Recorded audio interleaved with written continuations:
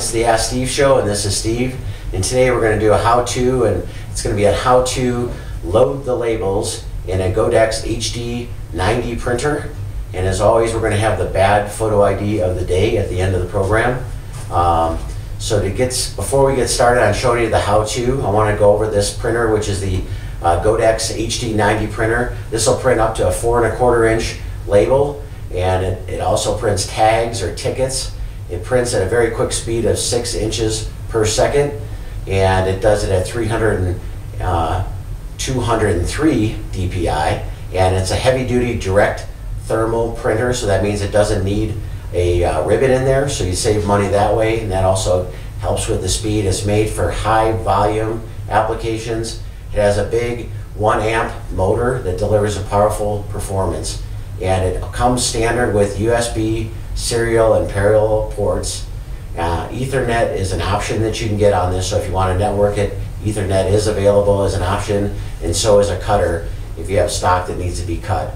It comes with free Seagull scientific drivers and free Q label software and database, so you're all set to go as far as getting going on this. It has the best warranty in the business, which is 3 years, that's what makes it such a great printer. So now to show you how to load the labels into this printer is Douglas from our tech department. So he's going to come in and show us how to load the labels. Thanks, Steve. Sure.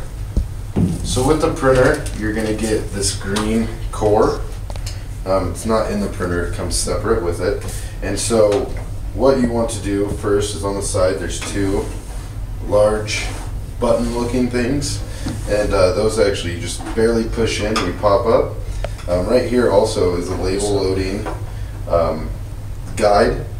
And then from here inside, you actually want these 2 green tabs right here, you want to push in and pop up. From there, you want to load the ribbon, the labels, make sure the label comes over the top. You want to drop it in like so you can see it. From there, you want to come under the print head and into the guide tabs, which you can make a little bit bigger. And once they're in there, you can go ahead and make them smaller. It will guide it to the middle. From there, pull it a tiny bit, push it down, shut the cover, and you're ready to go. All right, simple as that. And as you noticed on there, the green, where it's in green, the plastic is where are the touch points, so it makes it real easy to operate. As promised, here's our bad photo ID of the day. And while you're looking at that, if you have any questions, submit them to us on our Facebook portion of our website. If they're used on the program, we'll send you a nice little gift. Appreciate the participation. And as always, call ID Edge at 800-798-3343 or go to our website, idedge.com, and we'll help you in any way we can. We're here to make your life easier.